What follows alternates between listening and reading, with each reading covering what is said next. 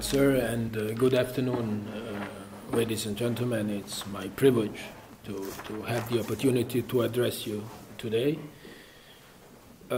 Story about Croatia's accession process. It's a complex story with some not happy chapters, but all in all, it's a story with a happy ending. We know that we shall sign accession treaty on the 9th of November at the ceremony will start in Brussels at 9:30.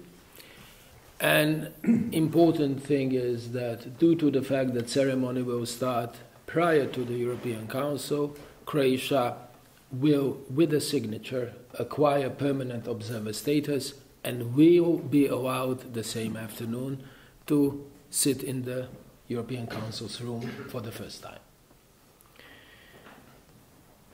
We shall enter European Union as 28th member state on 1st of July 2013, after ratification process shall be conducted. But let me go at the very beginning. We started our negotiations on the 3rd of October 2005. And at that particular moment, we were not aware that our negotiations shall be unique in more ways than one. So let me start with uniqueness, if you will, of Croatia's accession process. Croatia is the first country after Greece that shall enter European Union alone. Greece in early 80s were entered just as one country. All enlargement rounds prior to that and after that contained clusters of countries, 3, 2, 10, 2, 3, but we are entering alone. No country has entered so late in the calendar year. Usually entries were on the 1st of January or 1st of May in case of Big Ten enlargement wave. We shall enter on the 1st of July at the very end of existing financial perspective, which of course created additional problems for us fiscal-wise because it was very difficult to project allocated funds for Croatia for first 6 months of the membership because it's so late in the fiscal year. Croatia is the first post-conflict country, if you don't take into account the founding members and early days of the Union, of the Community for Steel, for coal and steel, because then the entire Europe was a post-conflict zone. But if we put that aside, Croatia is the first country in the modern history of the European Union who is entering European Union after going through a very difficult post-conflict period, and some elements of Croatia's succession process contained concrete obligations where we had to deal with this unfortunate imposed on us baggage that war brought in early 90s, like war crimes, return of the refugees, and etc. Croatia is the first country that went through a very precisely defined pre-monitoring, pre-accession monitoring process. Monitoring, in a way, became a method with Romania and Bulgaria, but this specific type of monitoring was designed as post-accession phase. In case of Croatia, there shall be no post-accession monitoring.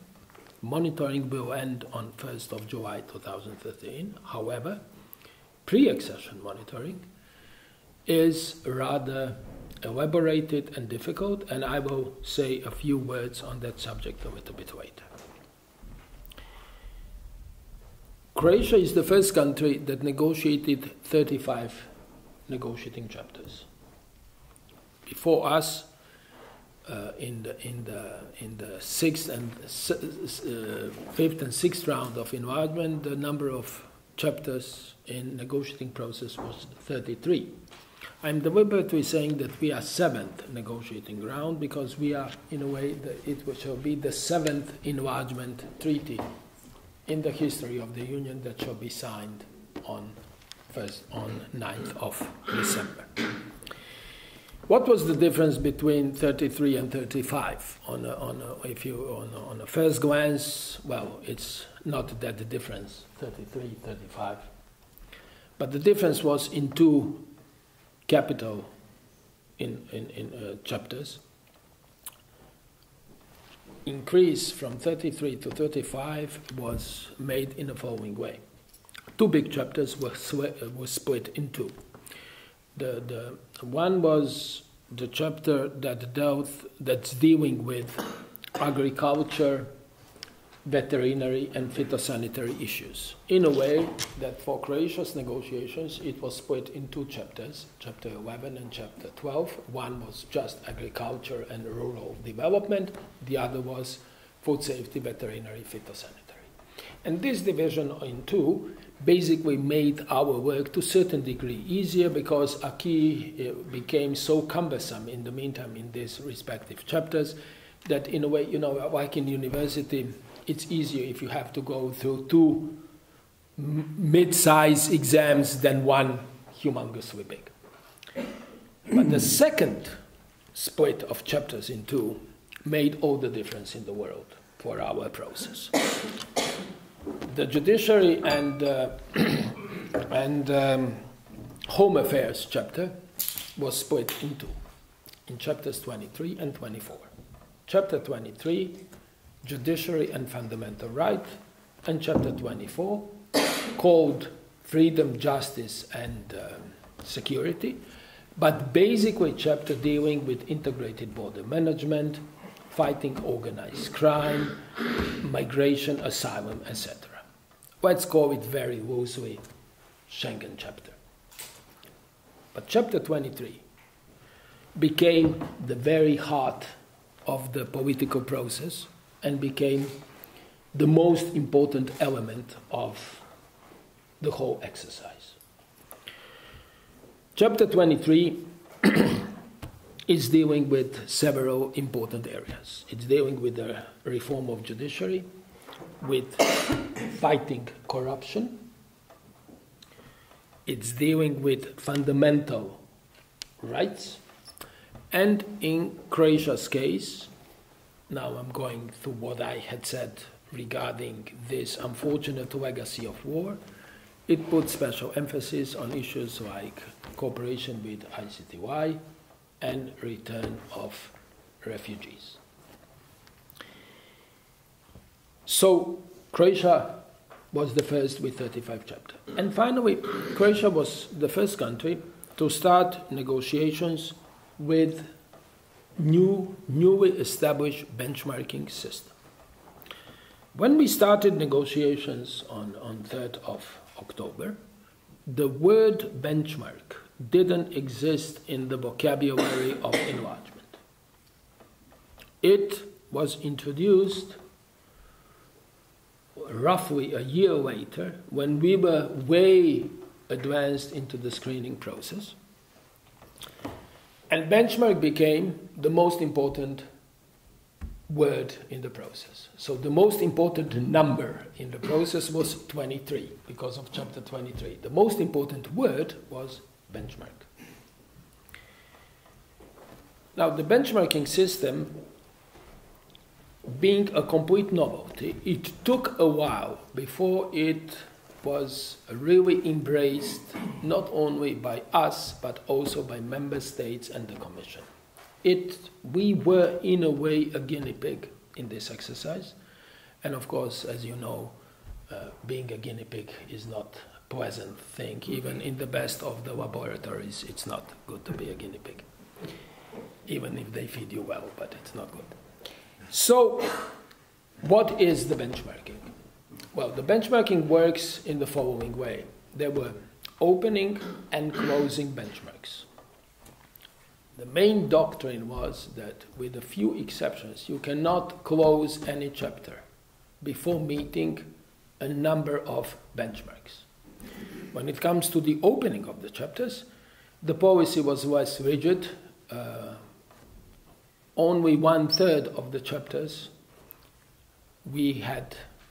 were attached with the opening benchmarks. We have 20-something opening benchmarks, but in closing, we had in almost all chapters. And in total, we had 137 opening or closing benchmarks. But many of these benchmarks were, like I used to call them, composite benchmarks, composed of A, B, C, D, E. So basically, more than 400 very precise requirements were put on the table that we had to meet. Now, the benchmarks, and this is important, they had one great advantage and one great disadvantage. Well, the biggest advantage of benchmarks was that they enhanced your credibility at the end of the game.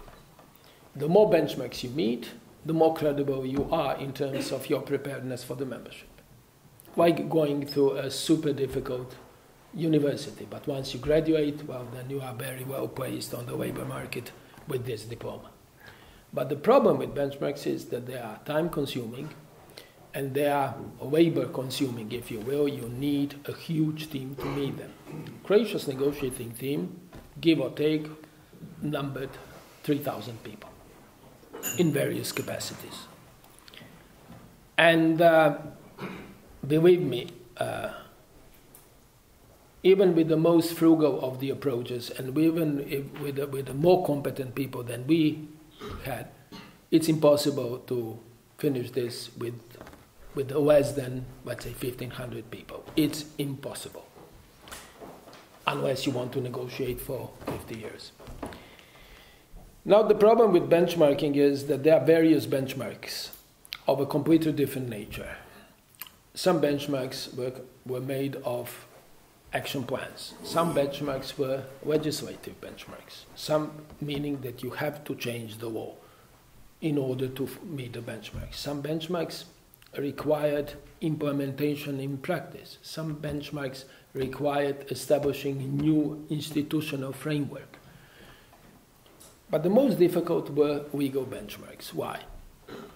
In previous rounds of enlargement, it was sufficient for closing the chapter to strongly commit yourself that by the given date, or let's say after you enter European Union or after you accede, that you are going to pass the following laws or directives, regulations, etc. In our case, in order to meet the benchmark, it was necessary not only to pass the law, but this law had to be pre-approved by the Commission. You had to pass it in a parliament, pre-approved law.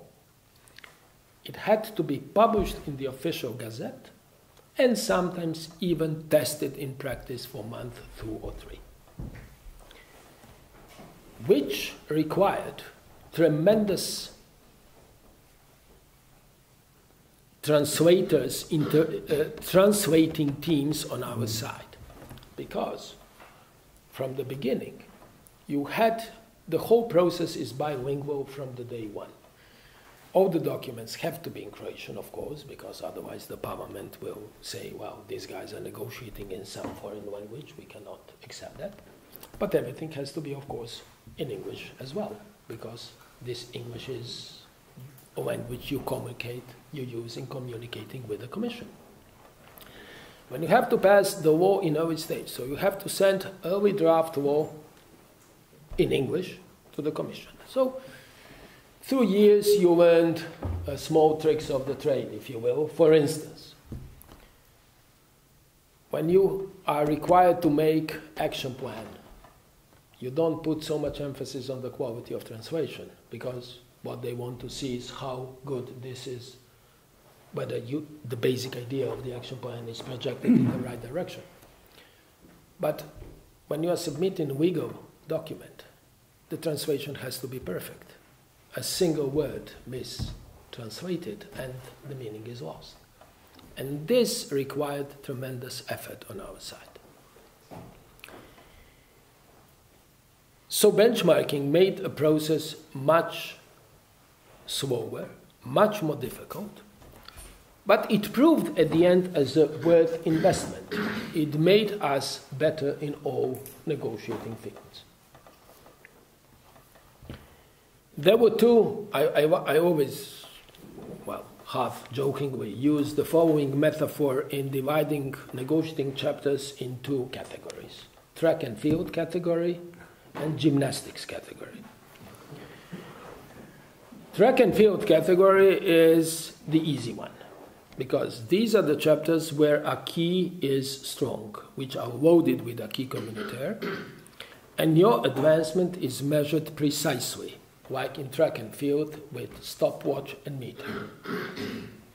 If you jump over 8 meters, you're in. You jump over 8 meters, you take a meter, you measure, you're 8 meters. You made it, you're in. But gymnastics chapters, and these are chapters where acquis is not that heavy, are where you have judges. Or like in skating, where you have judges. And judges are the one who decide upon your performance. So, as we know from the history of the Olympics, not necessarily always the gold winner was really the best performer on the given day. So you depend on subjective opinion whether you like it or not. Chapter 23 is kind of that chapter, because acquis communautaire in the chapter 23 is minimum. So the second problem with chapter 23 is dealing with the reform of judiciary, efficiency of judiciary, fighting corruption. These are the fields where the work never ends. It doesn't end when you enter European Union. It always continues. So it's very difficult to have a strong and precise measuring stick to say, okay, where your success, where are these 8 meters that will qualify you for closing the chapters in the areas where the measuring stick is not that precise. When we started with the benchmarking, also the benchmarking requires a lot of paperwork. So the amount of Croatia's paperwork became huge.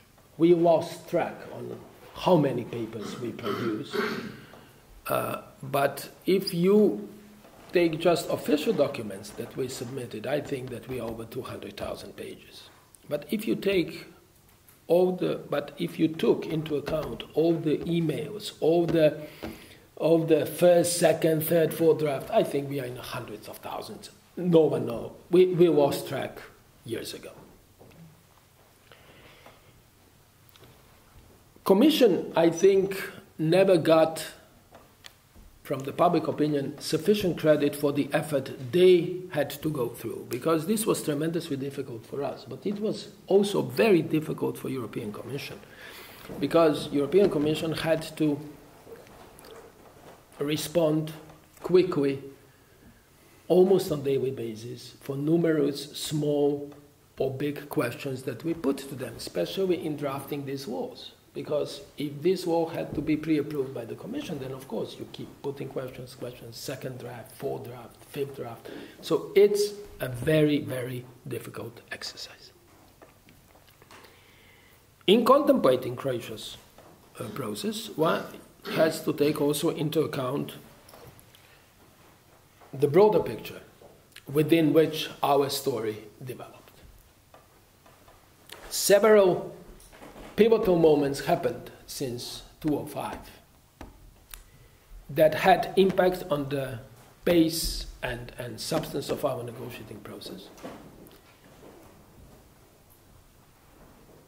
Starting with negative referendums on then European Constitution in France and Netherlands. These negative referendums were not spurred, ignited by enlargement. Nevertheless, they soured the atmosphere surrounding enlargement immediately, and certainly didn't make our work easier.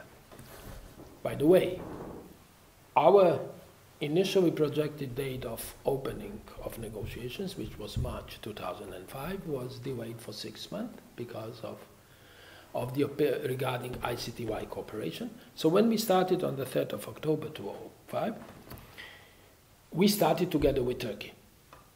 And we became coupled with Turkey for some time, and then we became decoupled. But historical record shows that Turkey started before us. It was 30 minutes before us, nevertheless. For the sake of historical record, Turkey opened accession negotiations prior to us. In Luxembourg, actually it was 4th of October, but the clock was stopped. It was around 1 a.m., 1:30 a.m. when Turkey opened. We followed around 2 a.m., but the clock, as usually, was stopped on the 3rd of October. So historically, it's 3rd of October, and I like when I explain to our young colleagues in our ministry accession negotiations, then I use this example to warn them that the European Union is so powerful that it can stop the time if they want. And so this was the first thing that happened. And negative referendums and the fact that European Constitution was taken off the table and that the Union went back to the drawing board. It ended well and successfully with Lisbon Treaty, but it took years to reach Lisbon Treaty ratification point. And the whole process, of course, pushed our accession process a little bit in a shadow. So we were not the most important thing on General Affairs Councils or European Council's agenda for many years. This, again, didn't have decisive impact on the end result, as you can tell, because it's a happy ending, but made our work more difficult. The second thing was absorption process within the Union that was digesting 12 new member states, or better to say, adjusting itself to a new life within 27 framework from 15 before that. And many experiences were learned from that process, and benchmarking system that we were imposed with partly derivated from that experience. Then financial crisis started, which was also not a helpful environment for the process. And of course, there was our bilateral problem with Slovenia, which played its own, well, not a positive role on the tempo of the process, but it all ended well. By the way, on a day when we shall sign accession treaty, and as I said, it's 9th of December, two formal things will occur besides our signature. One, Croatia will become a permanent observer and will have its observing seat, but permanent seat, in almost all working bodies of the Union, plus starting with the European Council. And second, arbitration treaty between Slovenia and Croatia, signed in Stockholm, will come into effect, and it's ratified by both respective countries, and it's in effect.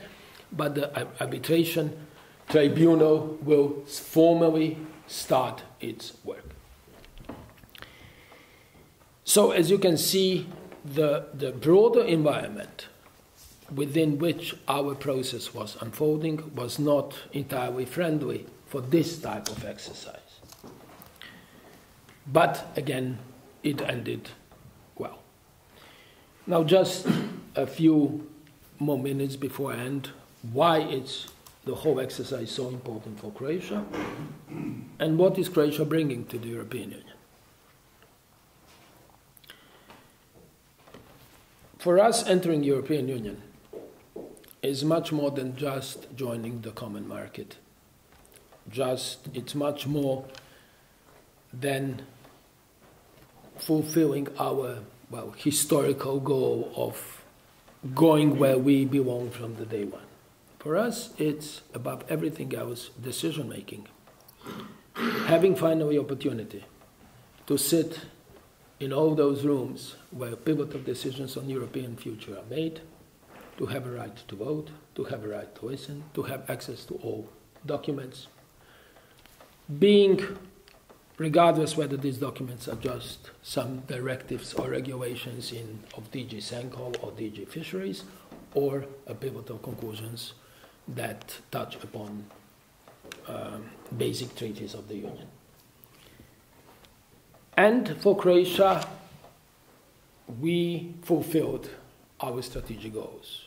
Our first strategic goals after independence was to secure Croatia and within our international borders, and to make it certain that all our occupied territories shall be recovered fully, and this happened. Our second goal was to enter, and then we gradually entered all international fora. Our second goal was NATO. Croatia is for some years NATO member state, and now our third goal is European Union, which is now finally achieved. Croatia is entering the European Union. We are bringing one unique characteristics. We are the only country in Europe and in the world that is at the same time Danubian and Mediterranean. No other country in Europe has access to Mediterranean Sea. We have we have more than 1,000 islands and a huge coastline, as you know it, but also we have Danube. No other country has both, which makes us at the same time Central European country, Mediterranean country, Danubian and Balkan country. So we are at the strategic crossroads of various European regions or worlds, and we serve as a bridge between those worlds, and we serve as a connecting factor. So Croatia brings very important element in that. Commercially wise, we bring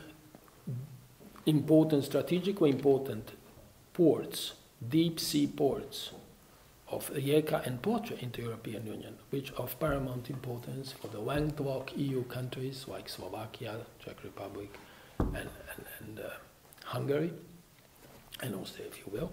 So together with Slovenian port of Koper and port of Trieste on the eastern side of Adriatic, well, the deep seaport capacity will double with our.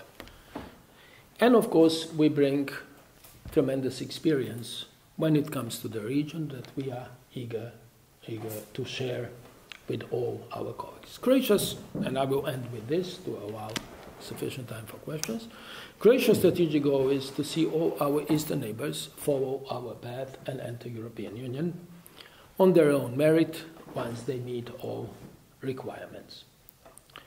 We know that their road will be long. If there is one constant rule in the history of enlargement, this is that every next round it's more difficult than the previous one. So their round will be even more difficult, most likely, than ours.